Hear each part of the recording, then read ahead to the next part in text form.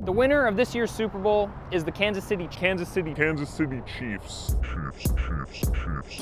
Mahomes goes for it right away, wide open. Kelsey, who else? Taken off inside the 20. 9 seconds to go. First and goal. Mahomes flings it. It's there. Hardman, jackpot. Kansas City. Didn't think that was gonna work.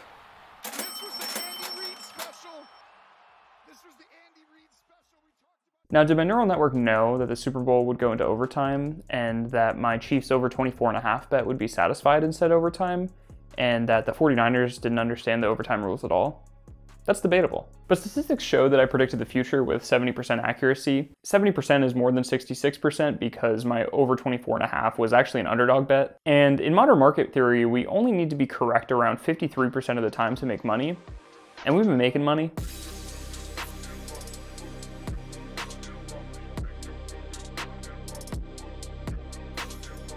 Now we can go through specifically what led to me winning this bet, and the fact that I was profitable in numerous weeks beforehand betting on the NFL. Back in December, I built a neural network that predicted the score of each football game, and subsequently who would win each football game. You should go watch that video because it kind of just sets everything up I have here, and I put a lot of effort into it. Please. I then used said machine learning model that I created to bet on the last week of regular season football games and every week of playoff games leading up to Super Bowl 58. For each game, I bet on the outcome via a moneyline bet and then on each individual team using an over-under. Overall, I placed 54 bets on odds that pretty much evened out throughout the length of the experiment. I won 33 of them, and that equals a 61% win rate.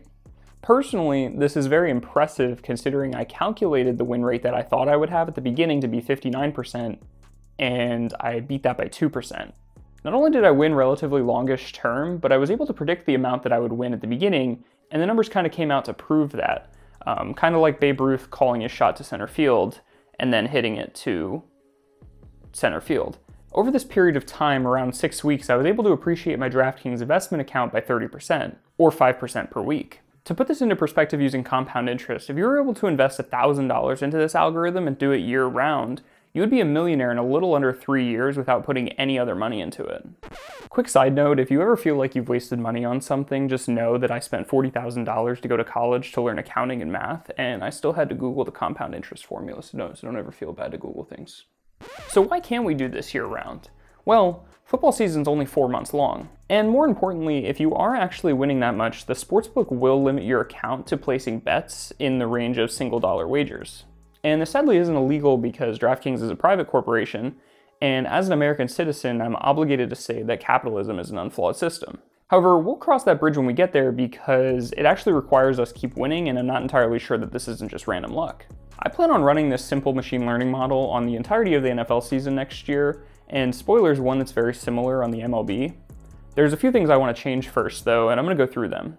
The issue that primarily eats at me is in relation to the WIN neural network. I was unable to make it train on more parameters than 5, which basically means that the entire time I've been trying to calculate who's going to win a football game, it's only been using QB stats and no defensive ones. That's kind of a huge problem, but it's been pretty successful regardless. The other thing that we need to do is make sure that the neural network uses the data from the past 20 years. I've only been using the past 3 years of football season data, and there's a reason why. Over the years, the average score of a football game has increased sizably, which means if I use 2001 NFL season data to predict games in 2023, it would heavily skew it to the downside. And my plan to solve that is basic averaging and normalization, which you would think is pretty simple. I just didn't have the time or the motivation to do it this time around. Aside from that, I think the next logical step to making these neural networks better is to add more parameters, but you're gonna need to wait until next season to see what I do there because I'm not even sure yet. I'm also planning on making entirely new models for individual player stats as well as other types of wagers in game, like how many interceptions there are or how many rushing touchdowns there are. But that just depends on how lazy I am, which could be vary.